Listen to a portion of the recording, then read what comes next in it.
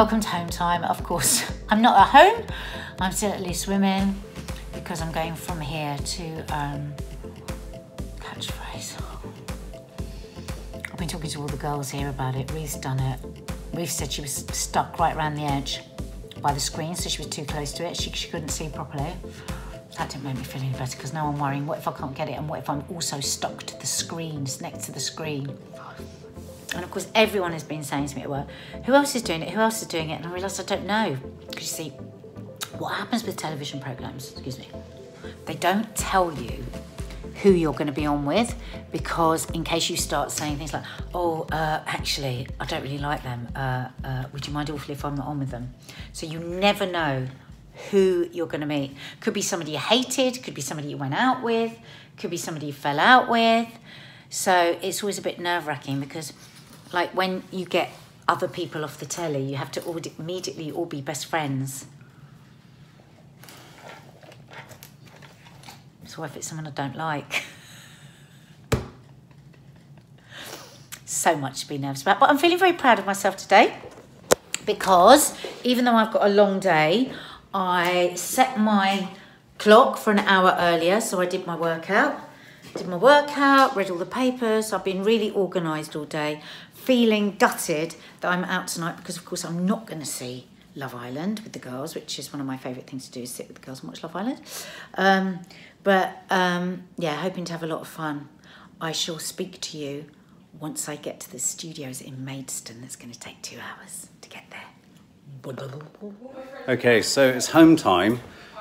But home time's got a little bit green-fingered hell, like in green-fingered horror. I just came in and Stephen is clearing the border between us and Teddy because Betty and Teddy have tenants who live in the flat next door. And look at the garden. Under there somewhere is Stephen. And he's essentially cleared, can you see everything over there? All of that has gone. Which is kind of a good thing, but what the hell is going to happen to all that? I'm going to have to get one of those, what are they called? Chippers. Christ, that's a lot of stuff. A lot. Wow. Took about 2.5 hours to get to Celebrity Catchphrase. I'm here now and I just want to go home. Wish me luck. This is what always happens in dressing rooms. Flowers, crisps, massive bowl of sweets, fruit, seaweed. Things have changed over the years. You would never have found seaweed, ever, in your dressing room. And popcorn. Do you know what? Oh look, fancy chocolate. I'm not going to touch any of that naughty stuff. I'm going to have seaweed, I'm going to have fruit, and I'm going to use my time to do squats. As my bum is so numb after that 2.5 hour drive. There you are. I've got to go and weigh myself. I've just done end of cycle 1. I've got to weigh myself and I've got to measure myself. So I better shave before I weigh myself, because my manly beard will add pounds. Oh my God, it was so funny. We just had the celebrity booker in my dressing room and he was saying, so, you know, how are you with it? I said, oh yeah, no, I'm quite good. So I was practicing with my husband last night and my husband couldn't get any of the answers right, but I got quite a few right. Dennis is one of the people I'm playing against. He's really bloody clever. He's like proper brain box. I mean, I've definitely realised that I've been booked as the dunce, because they always have one dunce, and I've definitely been booked as the dunce. So maybe I'll just play up to being a dunce. Maybe I shouldn't try to be clever. Okay, I'm gonna go homies. And then I have actually just had one piece of chocolate, just for a bit of energy. I'm really nervous. Both my my fellow guests have said that they are very competitive, and I think they're both Oxbridge, so they're very clever. So I'm having a quarter of a glass of wine. Everyone else is. This is it. Bye.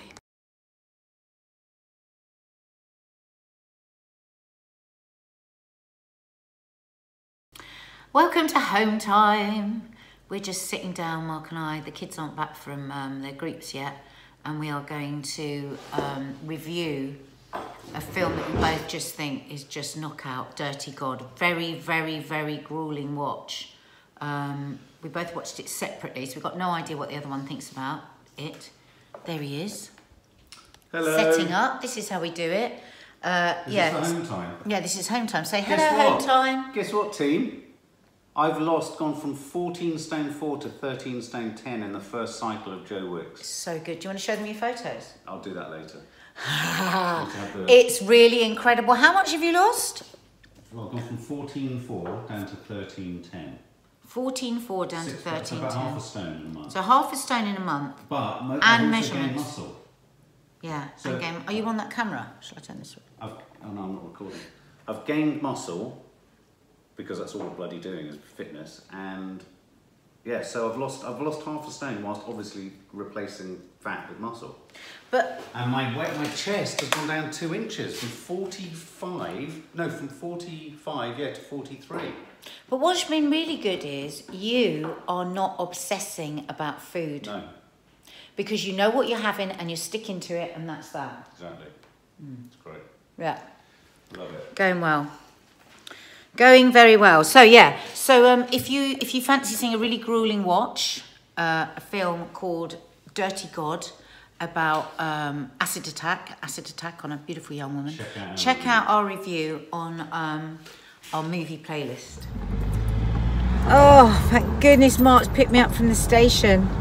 It was nice because Jane and I got to travel together, but I have to say, Stacey lives a long way away. Did you get bruised? But it was worth it. Oh my God, Mark, I cannot tell you how beautiful not only he is, but our other 2 boys as well, who I meet here and there, but I've not sat and watched them, you know, when you get to sit and watch kids. Beautiful, polite, gorgeous children. The baby is amazing. Stacey is amazing. I know his name. But it's a secret. And yeah, he's just absolutely beautiful. Absolutely, yeah. So it was really, really nice. But now I'm bloody starving. Yeah, I'm quite hungry. I'm so hungry. We were about to sit down and watch the first episode of the new season of Black Mirror. Oh, it's a bit bright, isn't it? And sunny. Hey? Isn't it a bit sunny for the telly to work? Look how slim you look. Mark, look, your belly used to stick out when you were driving. Look. You look proper fit. Isn't it not sticking out? That's not, is it? Yeah. Yeah, that's the result. So we are just about to set up. Well, we are setting up to do a review. Maddie and I are doing a review. Mark's trying to clear the room a bit through there. Because Maddie's having her mates over tomorrow night. And then we are going to be watching Love Island. Because we're already completely and utterly hooked. And I was out last night and they all watched it without me. So today we have to make up for it and do double extra full power Love Island. So see you in a bit. What's the world come to? I can't even hear myself speaking, so I'm probably shouting. Anyway, I'm wood chippering, and we've only got the chipperer for a certain amount of time, so we're trying to chipperer through stuff. I feel like a beaver. Can't hear a thing. I'm going to go and do it, but yeah, this is something I've never done. Worn ear protection. Never worn ear protection before. I can't hear Nadia say, Mark. I might wear these more often. So, here's what I'm doing. Green-fingered hell, folks. Look, I'm chipping as much of the smaller wood as I can, and we'll be able to put that on the beds. But look over here, there's still an enormous amount of, well, that's the old wood, and this is the new wood. See that? See that? It's just never ending. But yeah, we've only got this for 24 hours. We might have to keep it for longer. I thought we'd get it done in 24 hours. It's me just being ambitious and a tightwad. And it's amazing how much doesn't come out. Actually, I thought there was going to be more for how much you put into there. And then you have to get your hand in there and clear it all out. Of course, the fear is that your hand's going to be mushed off. Has anyone ever seen that film Fargo, where is it Steve Buscemi gets chucked in, or so one of the characters gets chucked in a shredder. You just see his feet sticking out. My idea of hell. I mean, imagine putting your arm in there or your arm in there. They're just inviting you, aren't they? Just to go, ah, ah. They're just inviting you. There's Toffee barking at every single stick I pick up. But I can't hear her because I've got these on. I'm going to wear these in the house. They're great. They're great. Hey? Maddie? Yeah? How you doing? Good. Check out my headgear. What are you doing? I've got ear protectors. Oh, is that why you're shouting? Oh, am I? I'm going back out to meet my friend Stephen. Me and him have a connection. We stand together working with ear protectors on, and we don't even exchange a word. But I know he loves me, and he knows I love him too. It's a sort of two-way, no-way relationship, if you know what I mean. You know, I keep looking at him for that acknowledgement that perhaps I've done a good job of dragging everything over. He's just so made of maleness that he just doesn't even look at me. I'm not even functioning. I'm like a wren or a sparrow in his ecosystem. I serve no purpose other than just to be, I don't know, just to be part of the ecosystem that just irritates the fuck out of his world. And he puts the stuff in the shredder. He doesn't care where it comes from, so my job's null and void. But I believe it's a two-way relationship. A two-way, no-way relationship. I've got to crack on, look. Still got all that to do.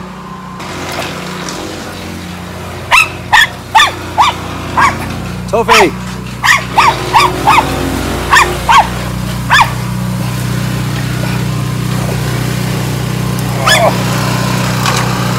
And then I look at him.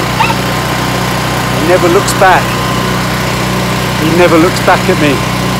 I'm always looking at him longingly. It's like I don't exist.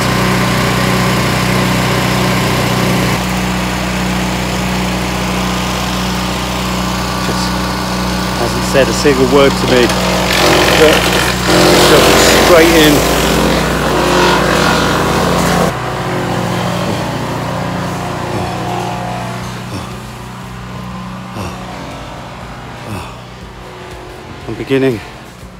I'm beginning to discover that a proper manly relationship is not about talking.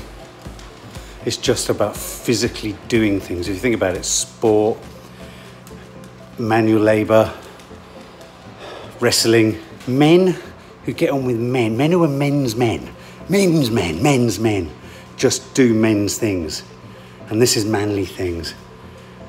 And I've just taken nearly an entire forest and placed it at his feet, like a lapdog, whelping like Toffee has done behind me. He hasn't looked at me once, Stephen, not once. Not once, I mean literally not once. And some part of me loves that. I just love that. I love being so infinitesimal, so pointless, so low down the pecking order of masculinity that I don't even exist.